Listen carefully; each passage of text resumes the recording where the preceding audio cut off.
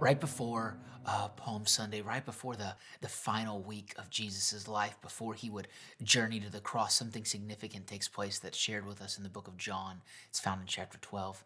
It talks about um, just the generosity, the faith, the awe of Jesus made by this one woman by the name of Mary, how she just came and gave of her best to him. There's so many pictures found in this story, and I just wanted to share it with you. It's such an incredible story that the Holy Spirit went out of his way to make sure the gospel writer included it so that we could hear about it to this day. John chapter 12, verse 1. 6 days before the Passover, Jesus came to Bethany, where Lazarus lived, whom Jesus had raised from the dead. I want to explain to you real quick. He goes to visit his friends. There's Lazarus, Martha, and Mary. Here a dinner was given in Jesus' honor. They're friends. They do life together. Jesus would often go there to get away. It was almost like instead of having a vacation home, Jesus just had a friend's house that he would go visit, and he would just hang out with them. He would kick it. He would enjoy time with them. He would have a relationship with them. It says that Martha served while Lazarus was among those reclining at the table with him. You may notice there's a pattern and a theme about them. Martha, she was an incredible woman who had a servant's heart. She was busy, busy, busy, always serving, always taking care of everyone. That was her love language. Acts of service was how she showed love. The beauty of it was she was not slothful. She was fervent in her business. She worked hard. She took care of the home. The challenge was sometimes she would miss out relationally because she was so busy doing. It says that Lazarus was among those reclining at the table with him. Then Mary took about a pint of pure nard, your scripture might say, or it might use different words, an expensive perfume. And she poured it on Jesus' feet and wiped his feet with her hair. And the house was filled with the fragrance of perfume. Mary took this incredibly valuable perfume. That was one of the ways that they stored wealth back then. They would have gold. They would have different types of coins. They would have spices. They would have perfumes. It wasn't that there was no Bitcoin back then. There was no, some of the investment mediums that we have now, they didn't have that at that time. This was one of the ways that they stored wealth. This was incredibly valuable. There's many arguments about how valuable it was. Some estimate it was half of a year's wages, like half of a year's salary. So if the average salary was, I don't know, 50,000, like 25 grand or 6 months worth of work. But one of his disciples, Judas Iscariot, who was later to betray him, objected, saying, "Why wasn't this perfume sold and the money given to the poor? It was worth a year's wages." Mary takes, a year's wages. I stand corrected, not half a year's wages. Mary takes this incredibly valuable possession that she has, and she pours it out on Jesus' feet. She honors him. She blesses him. She doesn't hold back her best from the Lord. She gives her best to the Lord. It reminds me of Abel back in Genesis when he gave his first and he gave his best, and that God was pleased with his offering, that it was a soothing aroma to him. And Noah, after the flood, when Noah and his family came together and they gave an offering, it was a sweet aroma to the Lord. There was a sweet aroma that went throughout the house. She had honored Jesus, but this dude, Judas, he was a bad dude. He would eventually betray Jesus. He said, "Why wasn't this sold and given to the poor?"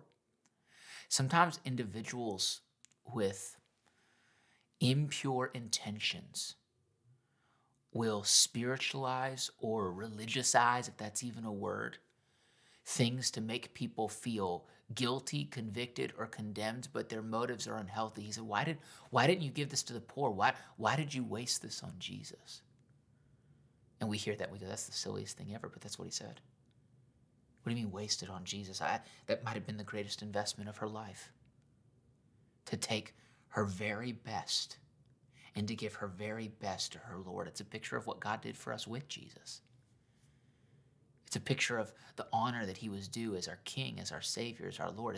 It's a beautiful picture. But Judas, it says in the scripture that Judas had his hand in the till.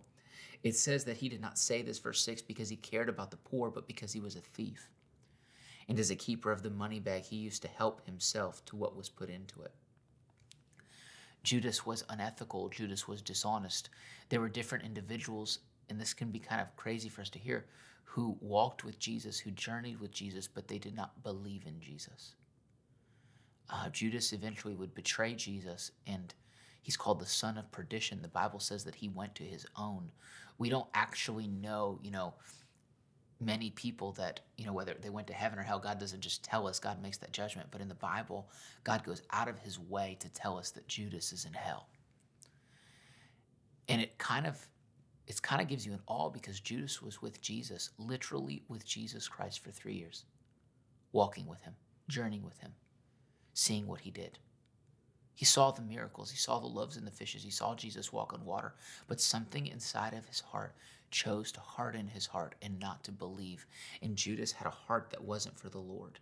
And he wanted to help himself to the money. Jesus looked at him, verse 7, and said, "Leave her alone." Jesus replied, "It was intended that she should save this perfume for the day of my burial. You will always have the poor among you, but you will not always have me." Jesus says something really interesting. He says it was intended that she should save this perfume. There's something about this that was intentional. There was something about this that was foreseen. There was something about this that God foreknew. This was significant. This needed to take place. Jesus would say, and he told Judas, "You need to stop what you're doing, because what she's doing is honoring me." It says, meanwhile, a large crowd of Jews found out that Jesus was there and came, not only because of him, but also to see Lazarus, whom he had raised from the dead. So the chief priests made plans to kill Lazarus as well, for on account of him, many of the Jews were going over to Jesus and believing in him. The Jews were beginning to plot, the priests and the Pharisees were beginning to plot how they were going to kill Jesus. And really, we're going to begin our journey to the cross soon. And I believe it's so cool, one of the final statements that it made, that many people had come to believe in Jesus because of Lazarus. You might say, well, that was because he was raised from the dead and the miracle. That's possible. But I want to share this with you because I believe that Lazarus was an evangelist at heart. It's in Revelation. My mind says it's Revelation 12. It will show up on the screen. It says, "And they overcame by the blood of the Lamb and the word of their testimony." See, what we all have in common is the blood of the Lamb. I have the blood of Jesus Christ that covers my life. You have the blood of Jesus Christ that covers your life. But what we have different is the word of our testimony. And yes, our testimony is common in that Jesus Christ is at the center of our testimony, but it's different in that he did something different for you. He did something different for me. He did something different for Lazarus. And because of what he did for Lazarus, Lazarus was able to share, "This is my testimony. You can say whatever you want, but I'm telling you, this is what happened in my life. This is the experience with Jesus that I had." And because of his testimony, many people had come to know Christ. And I believe that because of your testimony, because of my testimony, because of our testimony, if we're bold to share, many people will come to know Christ because of our faith, because of our walk, and because of our boldness to share what he's done in our life. Be blessed.